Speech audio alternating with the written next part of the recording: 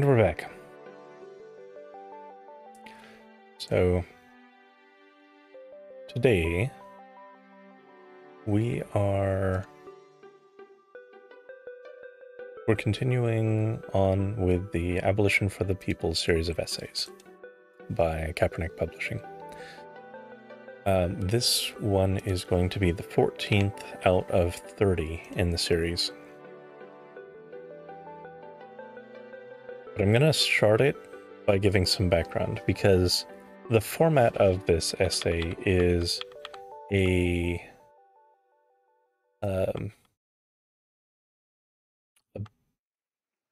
it's a discussion, kind of. So I want to give some background on who Russell Shoatz is first, so that we know who we're talking about and the depths of what they have suffered in their interactions with the justice system. So,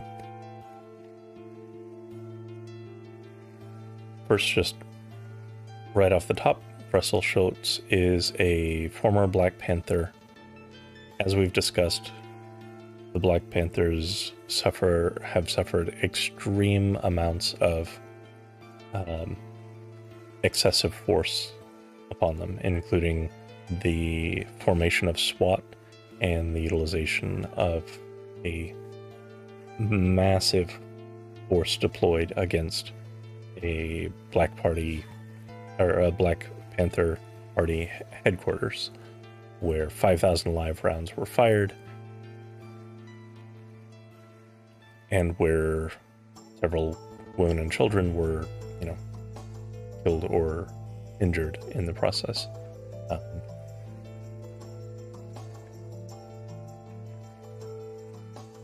Not because it was any sort of imminent threat, just because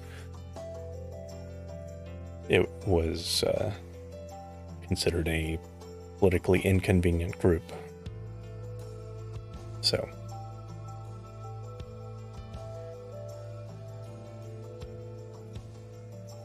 starting with this side essay from 2016. After 33 years in solitary confinement, former Black Panther Russell Shoatz will have his day in court. This is from 2016. He has actually been released from solitary, but still is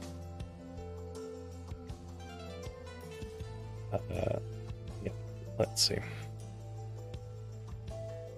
Russell Maroon Shoatz, a former Black Panther who escaped from Pennsylvania prisons twice in the 1970s, was held in solitary confinement for nearly 33 years, including 22 consecutive years from 1991 to 2014. During that time, Shoatz was confined to his cell in complete social isolation for 23 to 24 hours a day.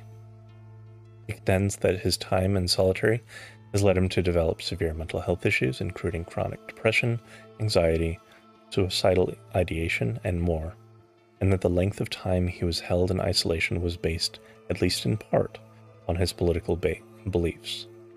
But as of last month, Shoatz is one step closer to a potential legal remedy for his decades in solitary confinement. Right off the bat, just solitary confinement is even acknowledged as like a form of torture by international communities and such. Like, it's what you do when you want to completely break a person. There's nothing rehabilitative about it. There's nothing just about it.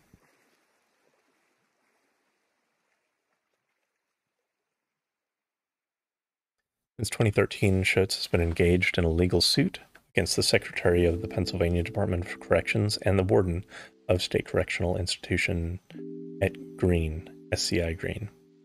The suit alleges that Shoatz Eighth Amendment right to be protected from cruel and unusual punishment was violated by the extreme duration and conditions of his stay in solitary confinement, and that his 14th Amendment due process rights were violated by the prison's administrative review process, which Shoatz's lawyers say made his release from solitary confinement back into the general prison population nearly impossible.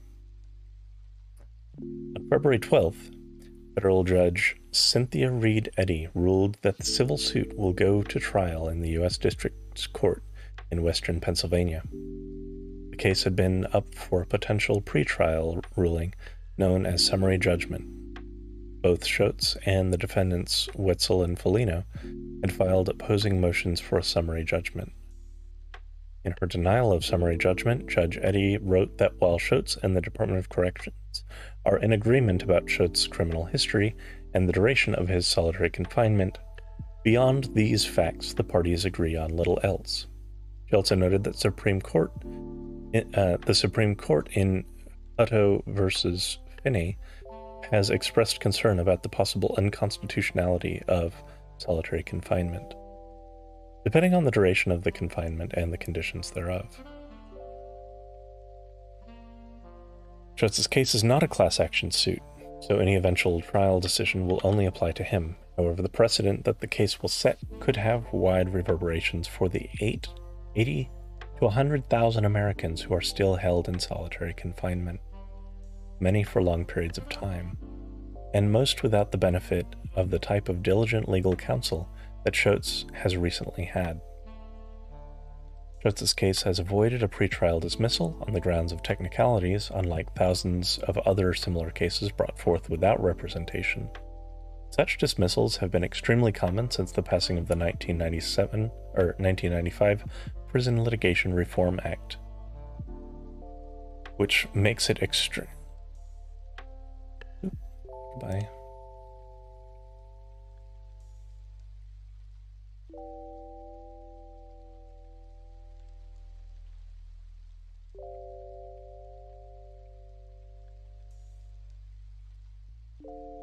Which makes it extremely difficult for imprisoned people to sue the government. Yep, trolls happen.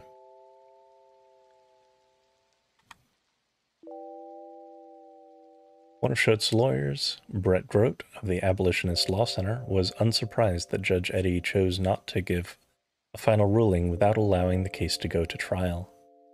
"I'm not surprised she denied our motion for summary judgment," he said. "She would have been getting farther ahead than any of the other federal courts in ruling what is excessive solitary confinement without fact-finding during a trial." Grote further noted that 2 of 3 similar cases challenging the duration of solitary confinement in recent years have been found to have sufficient cause to go to trial. Grote cited the summary judgment of the Angola 3 case as a seminal opinion that laid out a roadmap for Shoatz's case.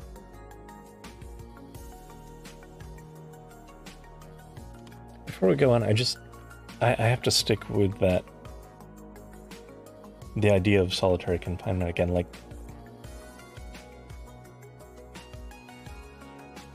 it is cruel and unusual punishment. It is not it will not cause any sort of reform. It is not a deterrent. It is just a form of psychological torture.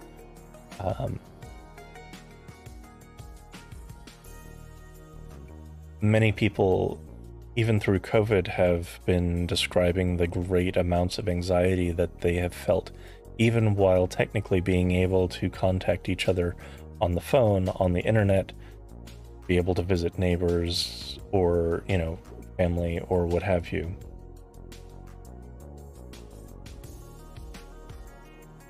Now, imagine being in a box where your only interaction with anyone is someone who gives you food once a day, and that's on a good day.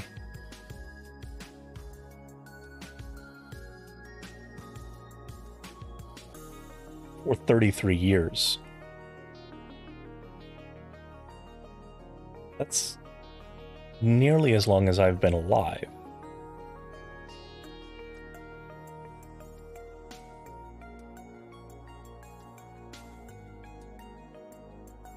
Like, what is the lesson supposed to be in that? I mean, the lesson is just, please die, but it's not an actual form of justice, I guess, is what I'm getting at. Anyway, continuing on.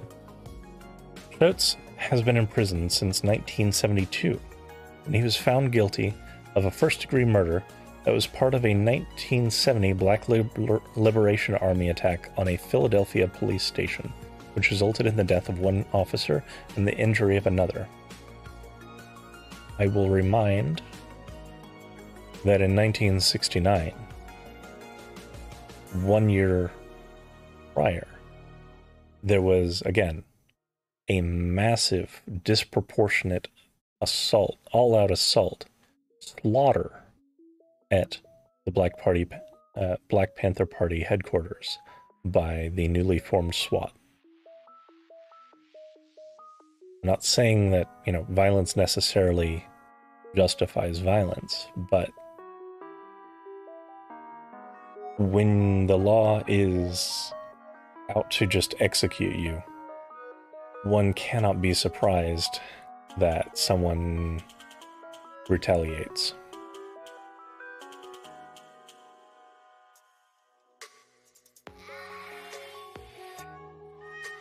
In 1977, Shoatz and several other prisoners overtook a cell block, injuring several guards with a knife, and escaped from prison. While he was on the run, he went to the home of a prison guard and eventually forced the guard, his wife, and child into the woods, where he left them tied to a tree for several hours. Back in prison after his reapprehension, Shoatz was diagnosed with paranoid schizophrenia and depressive disorder and transferred to Fairview State Hospital for the criminally insane. In 1980, he was able to briefly pull off an escape from Fairview. When he was caught and put back in prison, he began the first of his many long stints in solitary confinement.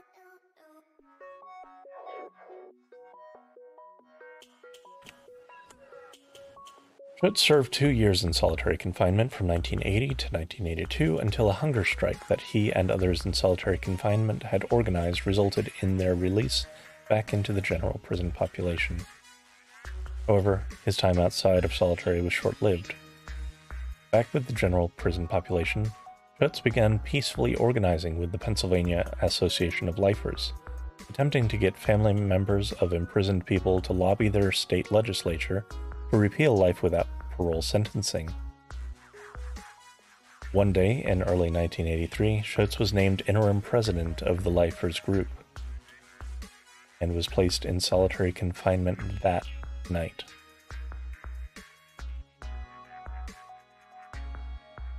Again, what is the actual message here? There's nothing illegal about organizing like that. There's nothing illegal about asking family members to put political pressure on their state legislatures.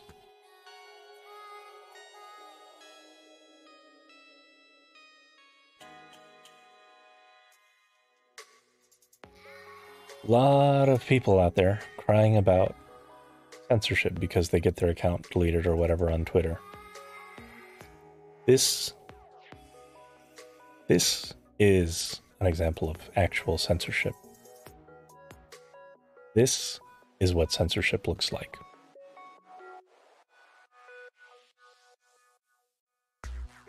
Save for a 19-month period from 1989 to 1991, Shoatz was kept in solitary confinement from that night in 1983 until 2014.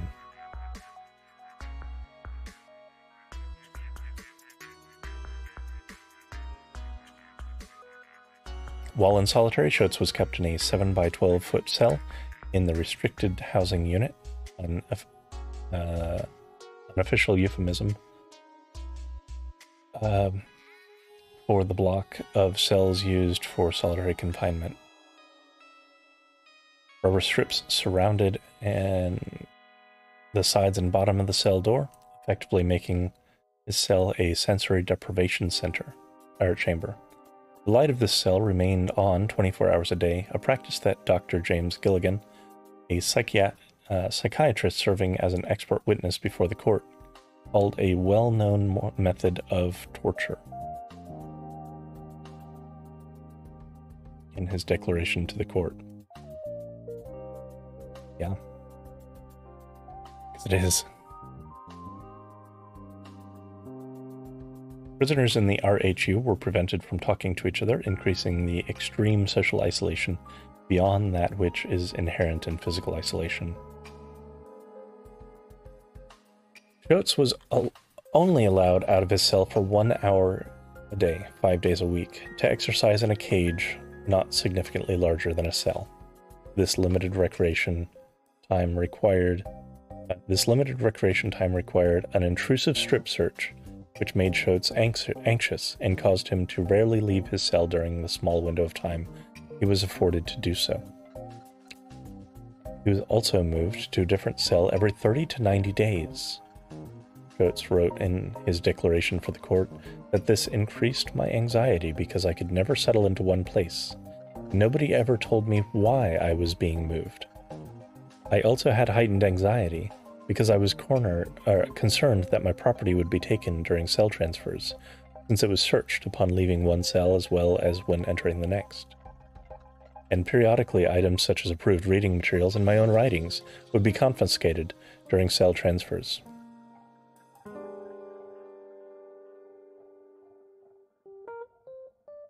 Through the 22 consecutive years of solitary, Shoatz's mental health deteriorated tremendously, according to evidence presented in the lawsuit. Dr. Gilligan concluded that years of extreme isolation and the specific conditions of his time in solitary confinement led to a menagerie of mental health problems. Shoatz's mental health issues have continued to persist since his release back into general prison population and include chronic depression, despair, intermittent suicidal ideation, problems concentrating, short-term memory loss, and insomnia. During the last 6 years he was in solitary confinement, he could not sleep for more than 4 hours a night. Despite his apparently deteriorating mental health, entire decades passed without the prison giving Shoatz a mental health evaluation. The extreme isolation, Shoatz claims, also left him emotionally numb and unable to form intimate relationships. Though he is no longer confined to his cell, he rarely leaves unless he is required to do so. Speaking during his evaluation about his time in solitary, Shoatz told Dr. Gilligan, "I was infantilized. For so long, I had to deal with very few people. I developed no skills as to how to be in a relationship. I felt relief from ending my relationship with his former fiancée. Nothing painful, I just don't care."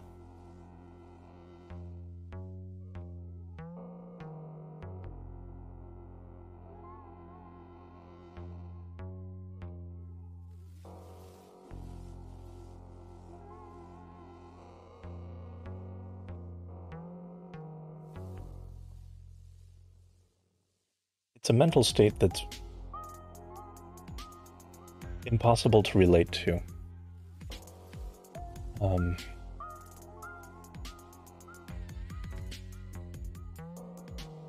And I am ashamed that, and angry that it is allowed to occur here. This is barbarism. This is just, I mean, it's torture. It is the psychological version of like boiling one's feet.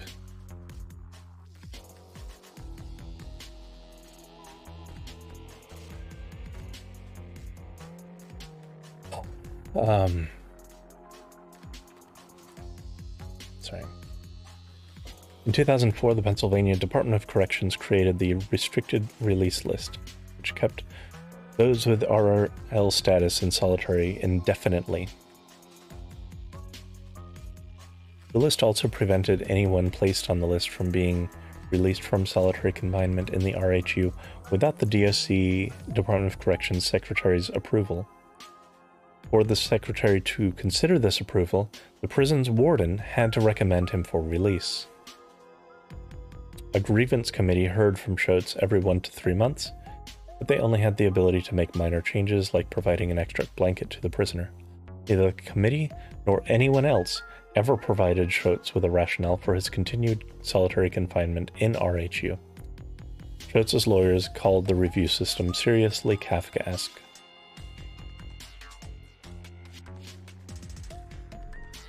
Yeah.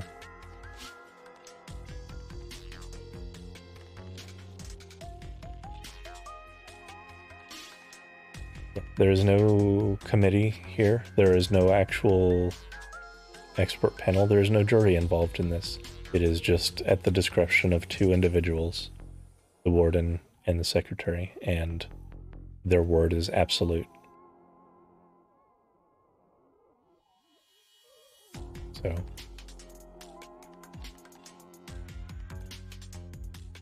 that seems kind of problematic, if you ask me. Like, maybe some kind of court should be involved here, or it shouldn't be happening at all. Like, this should not be a valid, this should not be part of the prison system.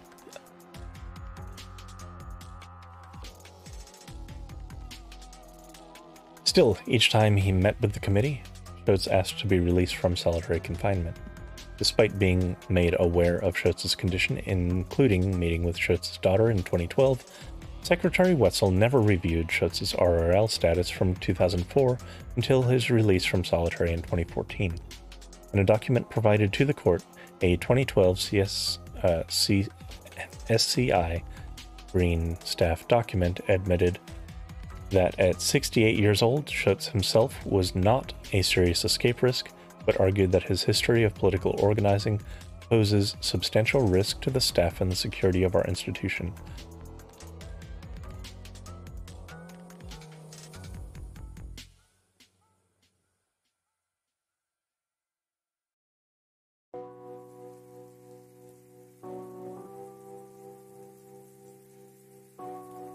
So if you are a black man, political organizing, being involved in and having the skills to be a political organizer, is de facto criminal despite being a First Amendment right that should be afforded to all persons.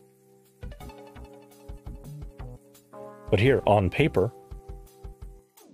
our justice system decided to remove this individual from the general prison populace solely based on his history of political organizing.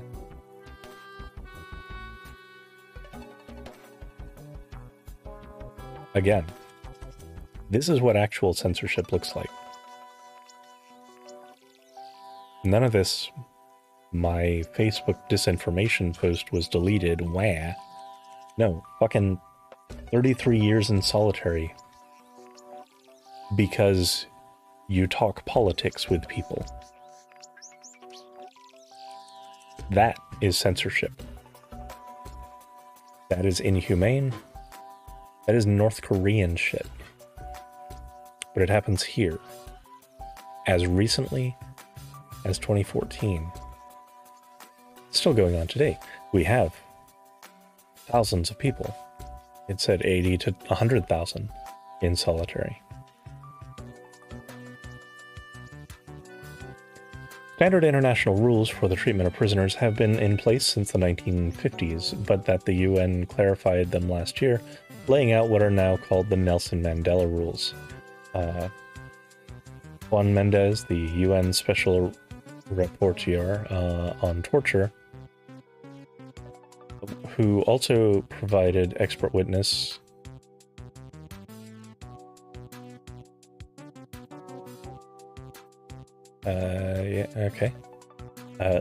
who also provided expert witness in Shoatz's suit, holds solitary watch that, under international and U.S. law, that more than 15 days in solitary would constitute cruel and unusual punishment.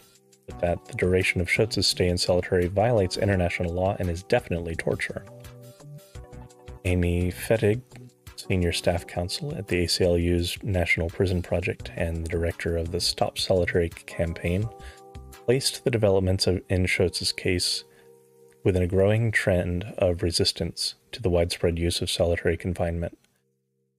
What we're seeing right now from the public, from corrections itself, and from the judiciary is a recognition that solitary confinement is overused and abused in this country. There's a growing consensus that we need to be doing something different. The open question is what? Asked about the Shoatz case, the Pennsylvania Department of Corrections responded, "We declined to comment on ongoing litigations."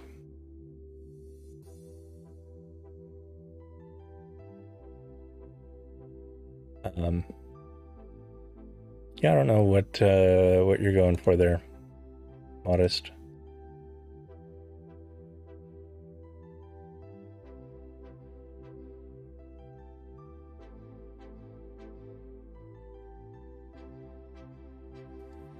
Anyway, that is the case of Russell Shoatz.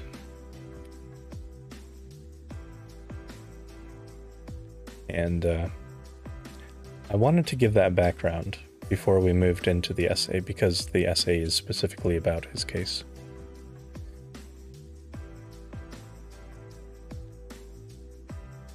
I'm not sure who you're talking to, Modest.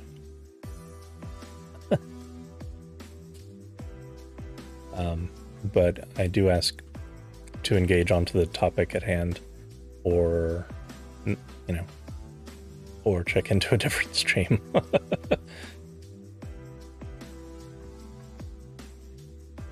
Okay, so with that said, we'll transition over to actually reading this.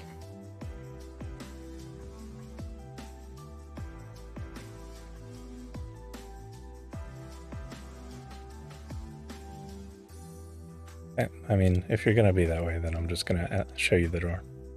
Take care. Anyway, weird night.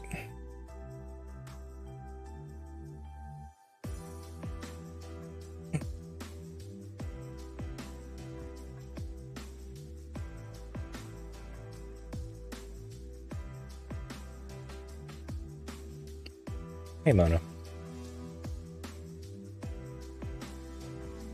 So, with that background, a Black Panther held in solitary confinement for 33 years, based on, by the Department of Corrections' own admission, their fear of him as a political organizer. We're going to be reading this. Mona, yeah. I gave him two choices. Engage with the discussion or find a different channel. Like, this is a discussion. This is a structured discussion. We have a topic at hand. Don't need to be chasing whatever he was running after. Maybe he had some good points. I don't know, but I wasn't asking him to leave. I was asking him to engage on the subject. But anyway.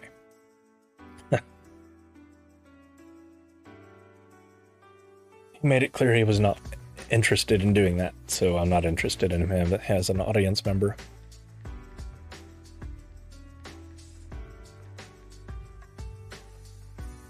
This one's going to be hard for, God, I hate this. I hate this. I have to say that up front.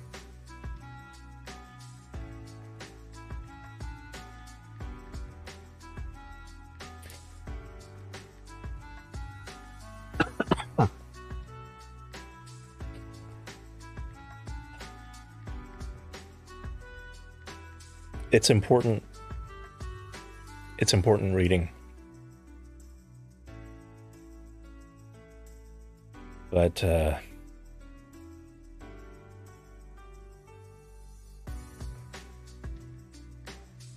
know it's in here, so yeah. Anyway.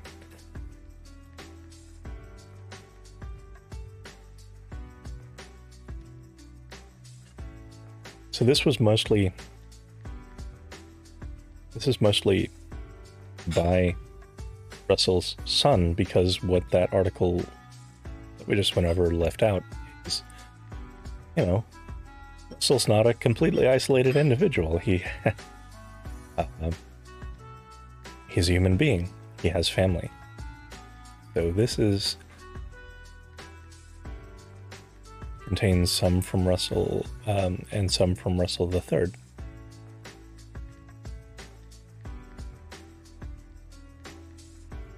The son's fight for his father's freedom. Russell Shoatz and Russell Shoatz III share how they built an unshakable relationship in spite of incarceration and separation.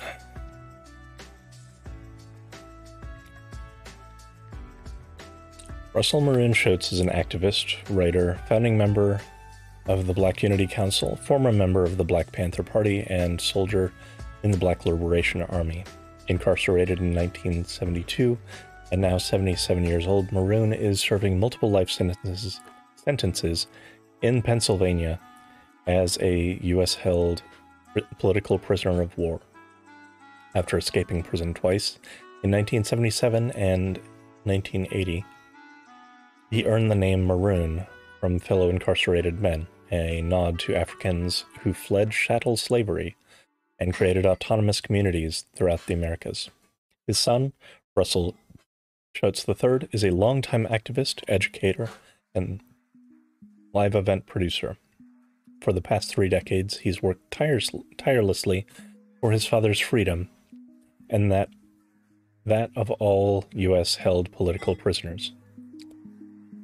Below, Maroon and Russell discuss their life together while being kept apart, the traumas they've suffered at the hands of the carceral state, and how, in spite of all this, they still have an unbreakable relationship as educators, as freedom fighters, and as father and son.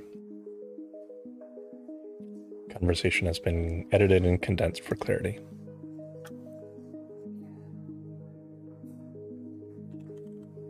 This is Maroon speaking. From as far back as I can remember, my son has intrigued me with his analysis on a multitude of different subjects. I guess it should come as no surprise, since the Shoatz family is steeped in a long tradition of education and profound thinkers. Russell. Some of my earliest memories are of attending Samuel B. Huey Elementary School on 52nd and Pine in West Philadelphia. My mother worked at the school. Maroon. My mother, Gladys Shoatz, was a trailblazer in supporting her community and her neighbors' families in Philadelphia. She made sure that the educational systems worked for her community and that the people knew exactly what they were supposed to receive from the school board. My now deceased sister, Ida Shoatz, also became an educational icon in Philadelphia and abroad. In Peru, she helped organize school lunch programs for over a dozen villages in the Andes. When she returned home, Ida channeled her experiences back into her own community, challenging the educational system to properly serve poor and disenfranchised communities in ways few, if any, African American women had before. My other sister, Dr. Suzette Hakim, also became a lifelong education advocate and supported countless students of all ages.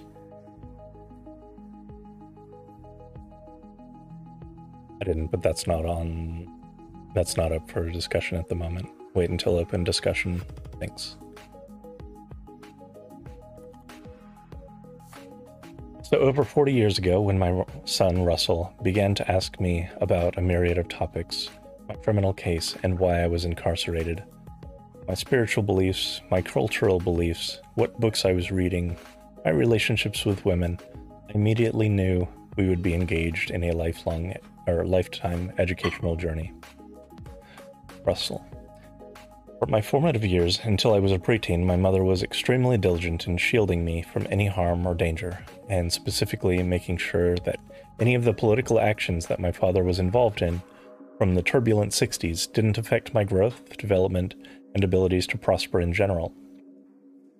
In elementary school, though, I first began to recognize that I was a little different than most children around me.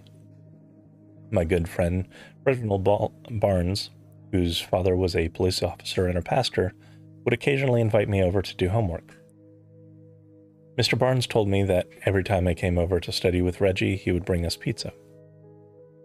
I was more than obliged to take him up on the offer. Shortly after, my father escaped from prison for the first time. It was a surreal experience, especially in the context of Philadelphia in the 70s, widely experienced by Black and disenfranchised communities as a police state. Frank Rizzo was the police chief, and police terror reigned. That day started off as usual, but just as first period was beginning, we were all alerted by the sound of a 3-tone xylophone over the public announcement system. Usually the xylophone would be followed by a fire drill or some other school-specific message. This time it was considerably different, as the principal began delivering what can only be described as a student's dream. He stated that there would be an early dismissal that day. The entire school, myself included, erupted in joy at the proclamation. That joy would soon turn into bewilderment. As my classmates and I exited the building, we discovered that our school was surrounded by Rizzo's police force, armed to the teeth. A teacher walked me across the street to my home, but it wasn't the home that I had known. My home was filled with intruders. The intruders were police officers who I immediately saw as a threat. I witnessed my mother intensely arguing with them. I watched those intruders set about destroying everything in the house, from furniture to framed family photos. They claimed that they were looking for my father. From that day on, school at Samuel B. Huey would never be the same. Non-stop classmates would ask me how my father got on TV. Regularly,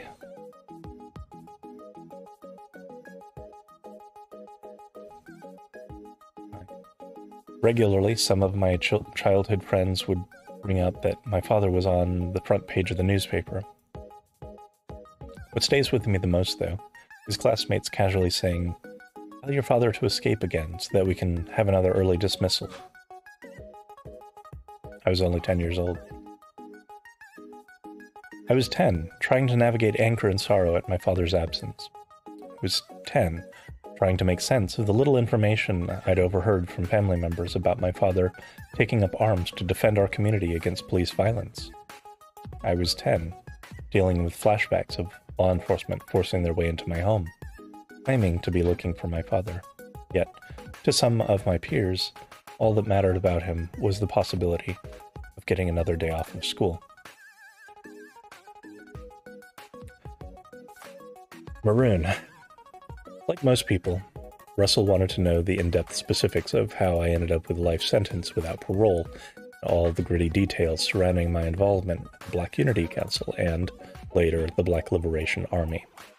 I explained to him, as I've been explaining to people until now, that those details, if exposed, would incriminate me and others.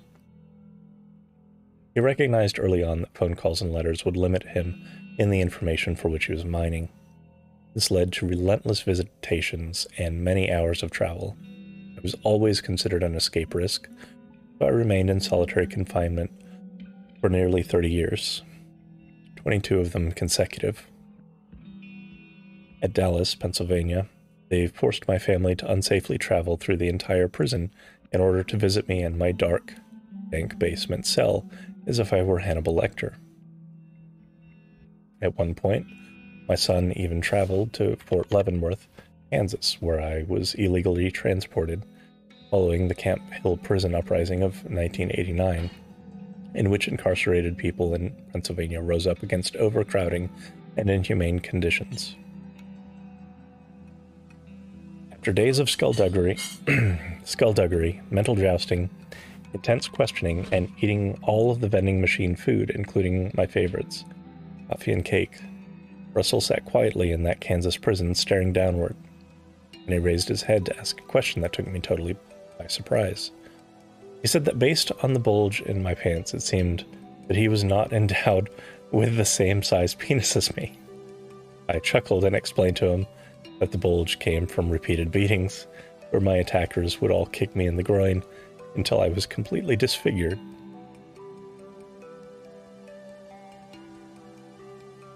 still thirsting for more, he would ingeniously pry information from me and intensely debate me. Historically, these conversations with my father have been like mentally battling one of the greatest mixed martial arts fighters of all time. Gracie Jiu-Jitsu has nothing on the mental warfare I've endured and the ingenious ways by which the crafty old veteran has forced me to tap out. Maroon. I was never bothered by his mental attacks, as this was common amongst the younger men in prison who, after failed physical attacks, would result to the intellectual bum rush. I welcomed these opportunities and created African-centered solitary confinement study courses. As the hardened young men would be sent to the hole, my comrades and I would immediately engage them about why they were in prison and stress how important it was that they educate themselves before leaving. It was literally a mental boot camp in which I shared my personal library of books that family and supporters would send me. The young students were engaged, encouraged, and tested on what they had read until we felt that they had properly retained the information. Similar to the ongoing mental battles I endured with my son, these young men became some of my greatest teachers. A recent debate I had with Russell focused on Marvel's movie Black Panther and the character Killmonger. I proposed that someone had done some intense research of our movement in the 60s, including the Black Panther Party and Black Liberation Army, and had synthesized our rage and anger into this uncoincidentally Oakland-reared character. Russell. I had to agree that, due to the Hollywood budget and cultural context of the Marvel movie, there seemed to have been some significant research of movements and strategies by our most recent freedom fighters. But I've challenged some of my father's analysis of the film, in particular his overarching critique of Killmonger. Maroon. I believe he's an example of how militants can be blinded by the thoughts of physical and military conquest as retribution, this blind rage as a gateway to a host of schisms, from misogyny to power hoarding to an overall loss of focus on what Che Guevara famously stated as the reason why we fight: a love for the people. Russell. Most people that I've engaged with, be they activists, academics, or everyday folks in my world, love Killmonger for his desire to fight the oppressor and channel his anger, even if some in the village didn't understand his tactics. Personally, I'm a fan as well, though I do have my share of questions surrounding the portrayal of some not-so-glamorous details about his past, namely his father's dirty dealings with the mercenary and the sweeping trauma that defines his childhood as a result of his father's brutal death. Hollywood continues to give credence to the stereotype of black men not being present in crucial ways and not being able to overcome particular challenges. It's not lost on me that I'm calling this convention to task as a black man whose own father was locked up or on the run since I was 3 years old. But lurking beneath all the great fight scenes and the machismo and bravado that Killmonger embodies in it is his dysfunctional childhood, which feeds his blind rage. This narrative of the traumatized black male child whose only outlet is self-destruction, which in most cases leaks out onto his very own community, is well-worn and cliché. Think about how this storytelling technique shows up consistently throughout Hollywood depictions of black communities. I'm not knocking Black Panther as a whole. There's plenty to admire in its script, enactment, and production. But while I support the broadening representation of black folks in Hollywood and our ability to shape our own narratives and tell our own stories, the critic in me can't help but point out these striking contradictions. What good is increased access to large-scale cultural production if we're reproducing outdated tropes anchored in pathologizing blackness? I suppose then my critique of how Killmonger's childhood is represented in the film ultimately overlaps with some of my father's concerns about the character as an adult. Some years ago, my father encouraged my sisters and me to take on African names. He urged us all to do it as a reclamation of cultural heritage erased by our upbringing and socialization in the US. I picked Jella, which in Swahili means father was troubled around the time of my birth. Killmonger's past also involves his father facing trial and tribulation rooted in a commitment to liberating black people when he was young. That stereotype reminds me of one of the characters in The Wire. Yeah, it's a very common stereotype. Unlike the Hollywood caricatures, though, I've spent 40 years learning from my father's struggles. We don't even see eye to eye on all topics related to our people's fight for liberation.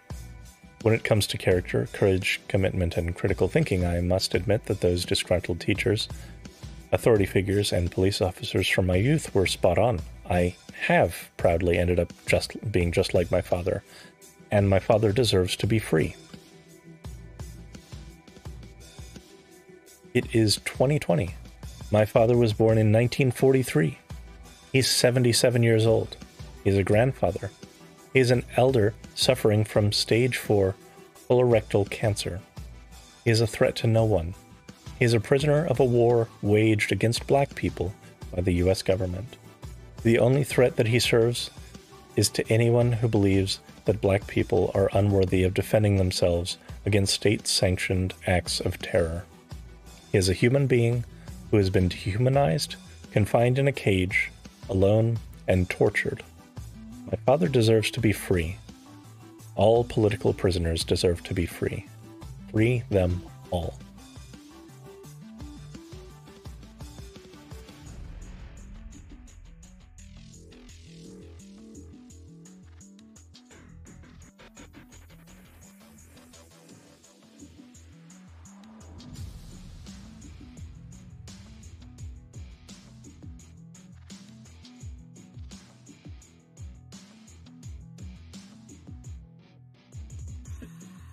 The reason that I felt it was important to preface this essay with the other one was because this essay gets much more into the human element and their interactions with each other, which is absolutely beautiful and vital.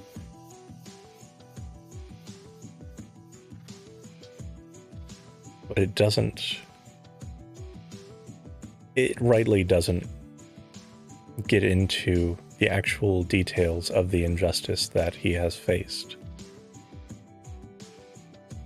I imagine they don't talk about that much because they don't need to talk about it. It's part of their experience.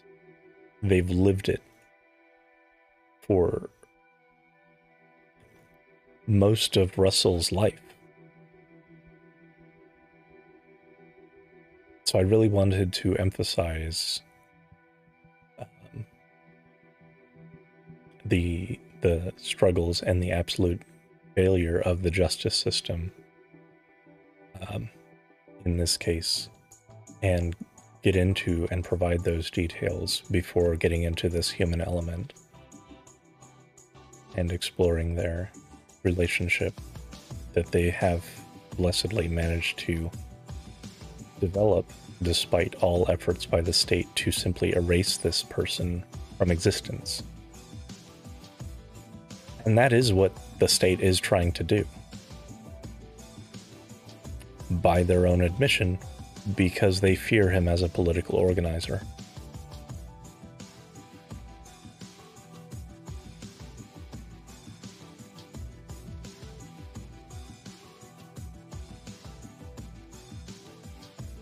And it can't be allowed to stand.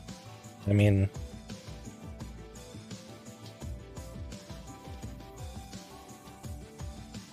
a lot of the essays that we cover, most of them are speaking more broadly to the systemic problems and talking statistics.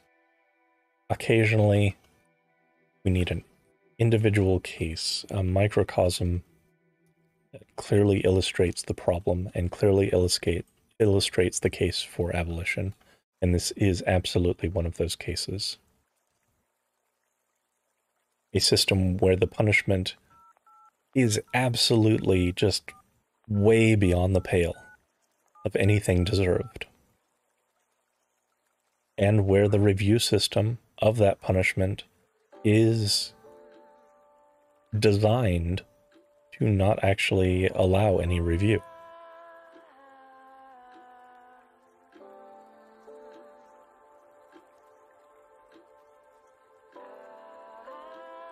$80,000 to 100,000 other people in solitary confinement. Many are political prisoners.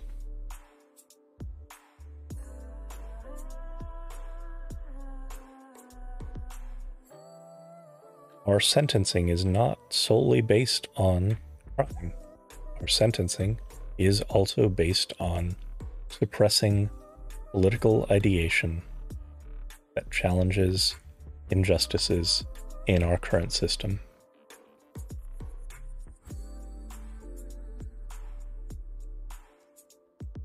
And that is leveled at people who are marginalized, who live it and who know it the best.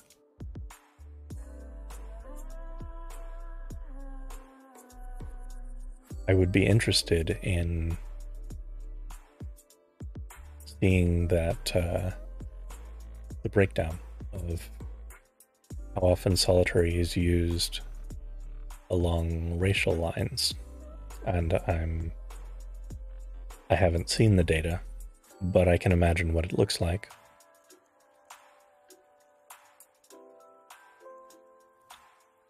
And I can imagine that it is not based on,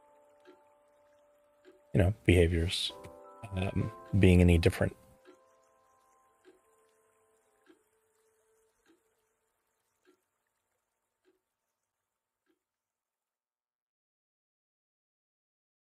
Anyway. Any closing thoughts on this one before we conclude the discussion for the night?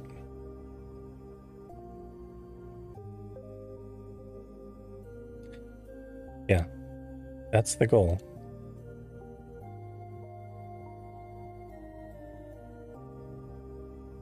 That is the goal.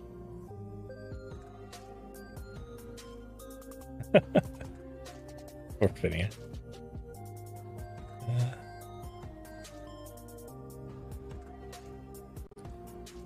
All right, well,